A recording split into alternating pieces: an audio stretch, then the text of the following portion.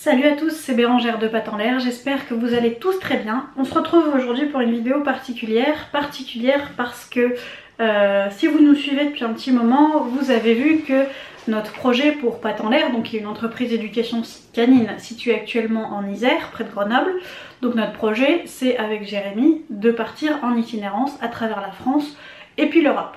Ce projet, je vais vous le rappeler en 2 secondes, le projet est d'acheter un camping-car, de partir vous aider vous avec votre chien, peu importe où vous êtes, suivant un itinéraire qu'on a déjà tracé sur 6 mois, 1 an on va dire, et d'aider aussi tout ce qui est association, afin d'aider à l'éducation des chiens, à les mettre en avant sur nos réseaux sociaux, à en faire des vidéos, pour aider à l'adoption de ces chiens et à l'éducation s'il y a besoin.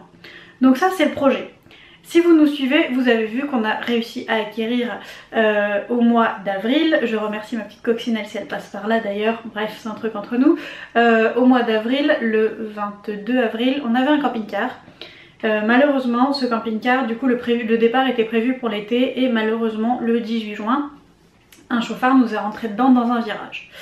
Il s'avère que après 6 mois de procédure avec des assurances qui ne sont encore pas finies, le camping-car n'est pas récupérable, c'est-à-dire que tout ce qui était mécanique à gauche est passé au centre. Donc sur un véhicule de 30 ans, il faudrait absolument tout enlever pour tout refaire. On ne sait pas si on peut trouver les pièces, et c'est voilà, c'est... Et puis va-t-il passer le contrôle technique l'année prochaine comme ça? Enfin voilà, donc c'est quelque chose qui est pas inutile, mais qui ne sert à rien. Voilà, on est tombé sur, après moult péripéties, on est tombé sur un vrai passionné des vieux camping-cars en garagiste, et cette personne m'a dit clairement si c'était le mien je ne le ferais pas. Donc j'ai suivi son avis et on ne le fait pas.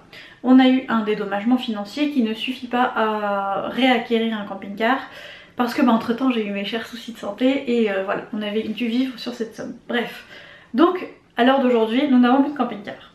Deuxième nouvelle, alors là on est le 10 décembre, le 3 nous avons eu un accident de voiture, voilà, donc cette fois-ci on assume nos torts et tout ça, mais on a eu un accident de voiture, ce qui fait qu'aujourd'hui nous n'avons plus de camping-car et plus de voiture pour ce fameux projet d'aider les chiens en Tour de France. Ça nous a mis, le camping-car, autant vous dire que c'était tous nos projets, donc ça nous a vraiment fichu un coup. Mais voilà, faut trouver, pour moi rien n'arrive par hasard, donc faut trouver ces fameuses raisons et puis redémarrer. Et là la voiture pour moi c'est pas du tout un coup de massue comme a pu être le camping-car, parce que une Clio 3 certes que j'ai depuis 3 ans, qui m'a trimballé de partout, qui a toujours été fiable, donc une bonne petite voiture, mais ça reste un outil de travail. Tout le monde va bien, heureusement qu'il n'y avait pas les chiens pour une fois dans la voiture à ce moment là. Parce que vu l'état de la voiture, si j'arrive à vous mettre les photos, je vous les mettrai ici. Sinon, en dessous, vous aurez le lien de la publication Facebook où j'ai mis 3 photos de la voiture. Vu l'état de la voiture, s'il y avait eu les chiens dedans, clairement, malheureusement, elle ne serait plus là. Il n'y a pas eu de blessés. Je ne sais pas comment ça se fait, mais merci. Merci qu'il n'y ait pas eu de blessés, parce que ça aurait pu être vraiment très grave. On a 3 portes, 3 vitres sur les 4 qui ont explosé, 3 portes sur les 4 qui sont complètement enfoncées. Enfin donc l'assurance n'est pas encore passée, mais clairement je ne pense pas qu'elle soit réparable. Mais du coup on n'a pas pris ça comme un coup de massue comme la première fois que le camping-car. On a pris ça comme un ok, maintenant t'as plus le choix. Soit tu rachètes une voiture et puis on reste dans cette situation quelques mois où on est dans un appartement, certes c'est confortable, on a notre métier habituel et tout ça, mais notre projet nous tient vraiment aux tripes pour les chiens, c'est à dire qu'on mange camping-car, on vit camping-car, vous voyez, et puis c'est pour les chiens quoi, c'est vraiment un projet professionnel, un projet aussi qui veut aider les propriétaires de chiens, qui veut aider les associations, qui veut aider les chiens tout court. Donc ça nous tient extrêmement à cœur.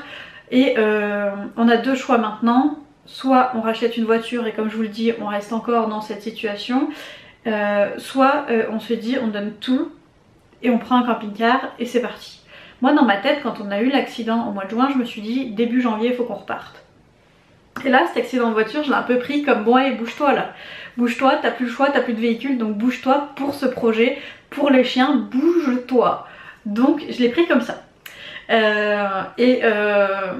Oui, je vois toujours des messages moi dans les événements, on n'est pas du tout des personnes qui allons nous morfondre, on est des personnes qui allons faire du mieux qu'on le peut et rebondir et en cherchant les enseignements derrière tout ce qui peut nous arriver. Donc là je l'ai vraiment vu comme un bouge-toi. Donc on a une voiture de prêtée par l'assurance jusqu'au 20 décembre, après nous sommes sans véhicule. Donc déjà je viens vous voir, vous parler, parce que je me dis que le premier camping-car on l'a acheté, on a commencé notre projet, mais j'ai l'impression que vous n'étiez pas vous assez dedans et je sais que vous êtes nombreux à suivre ce projet, à nous encourager. Il n'y a pas, quand j'y pensais ce matin avant de faire cette vidéo, il n'y a pas une seule personne qui m'a dit mais ton projet est complètement... t'es folle, vous êtes fous, faites pas ça, vous allez vous boiter. Non, tout le monde nous soutient. Vraiment, tout le monde nous soutient. Donc je tiens à ce que pour ce deuxième camping-car, vous soyez plus intégrés dans ce projet. Plus intégré dans ce projet, ça commence aujourd'hui en vous demandant ce que vous feriez à notre place par exemple. Parce que nous on réfléchit à deux mais on est tellement absorbés dans ce projet que voilà, des fois on se dit on prend peut-être pas les bonnes solutions. Donc je me dis, est-ce que ça vous parle d'acheter directement un camping-car ou est-ce que vous à notre place vous reprendriez une voiture et puis plus tard le camping-car il se pose la solution de est-ce que quelqu'un aurait une voiture à nous prêter pour 15 jours, 3 semaines dans nos contacts. Ça on l'a pas encore fait le tour. Sinon d'acheter une petite voiture à 500 €, quelque chose comme ça juste pour faire 2-3 mois ici. On se pose plein de questions. Donc si vous avez des pistes, clairement je les attends juste en dessous. Ensuite, depuis des mois, presque des années, non presque, tout le monde sur Facebook, d'ailleurs si vous ne nous suivez pas sur Facebook, faites-le parce que c'est malheureusement et heureusement là que je mets les informations en premier. Si vous n'avez pas de compte Facebook, vous pouvez suivre la page Patt en l'air où il y a tous les liens en dessous sans compte et où il y a un Instagram aussi Patt en l'air où je mets un peu tous les jours mes réflexions autour du chien suivant le sujet qui m'inspire. Voilà, donc n'hésitez pas à nous suivre et à vous abonner à cette chaîne si ce n'est pas fait pour voir les dernières vidéos qu'on vous propose pour suivre du coup ce projet.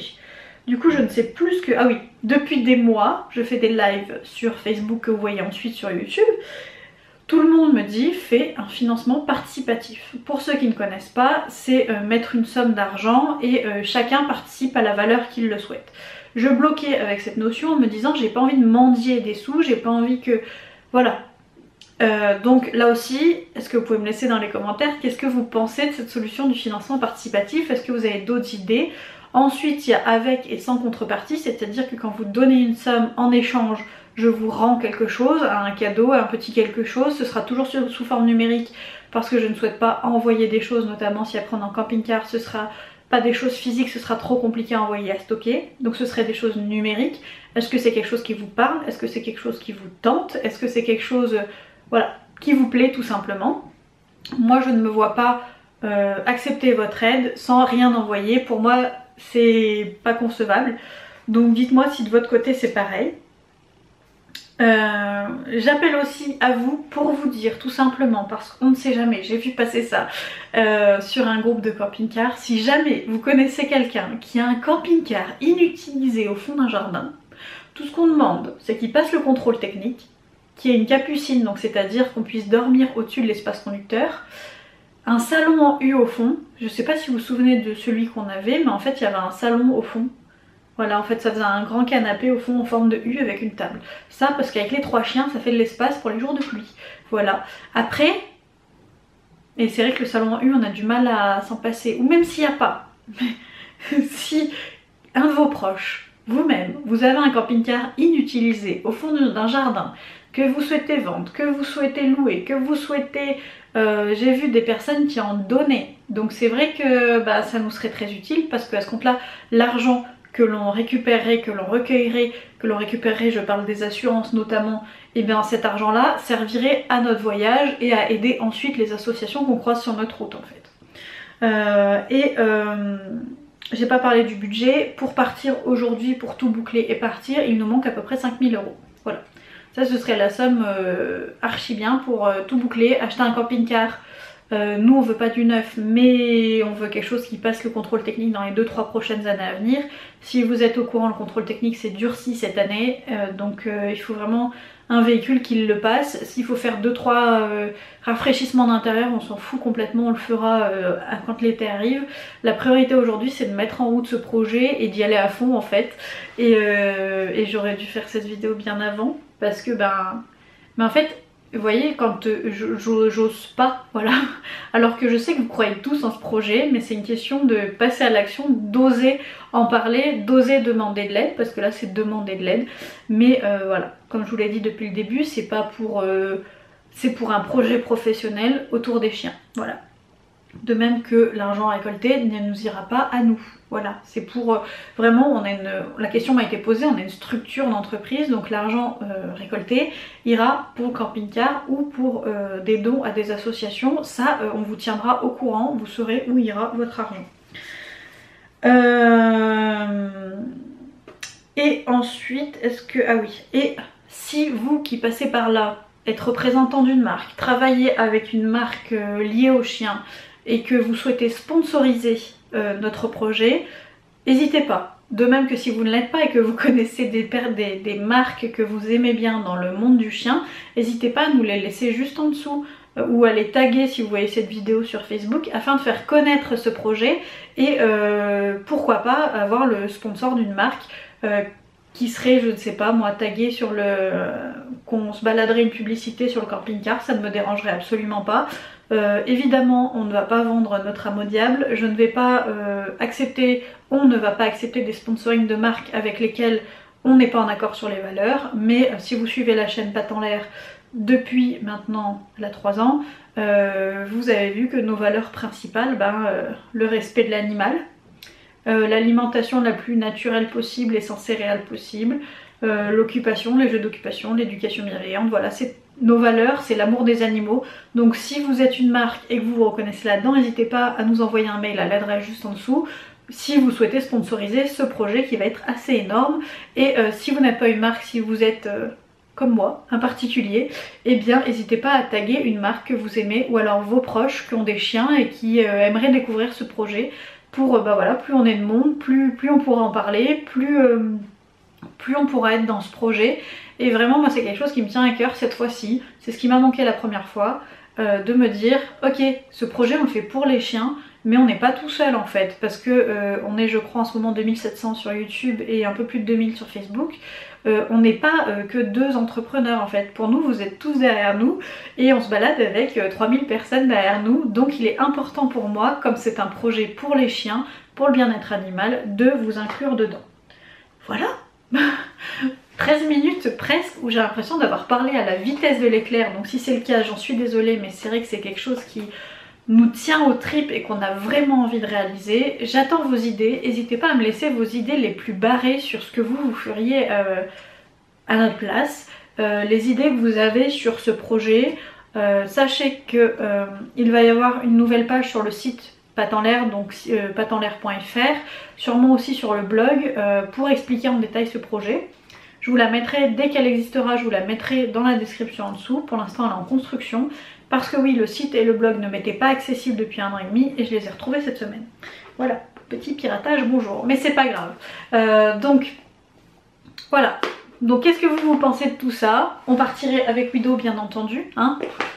Wido qu'on a habitué à l'extérieur parce que c'est un chat qui avait l'habitude avant et après il s'est fait battre par les autres chats du quartier, donc il ne voulait plus sortir.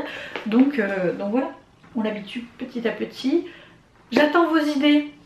On va arrêter de parler là parce que sinon vous me connaissez, je suis partie pour des heures.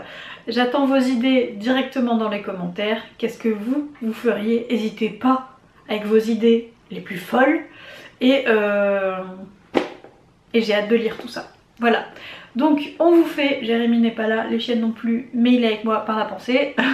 On vous fait à tous de très gros bisous.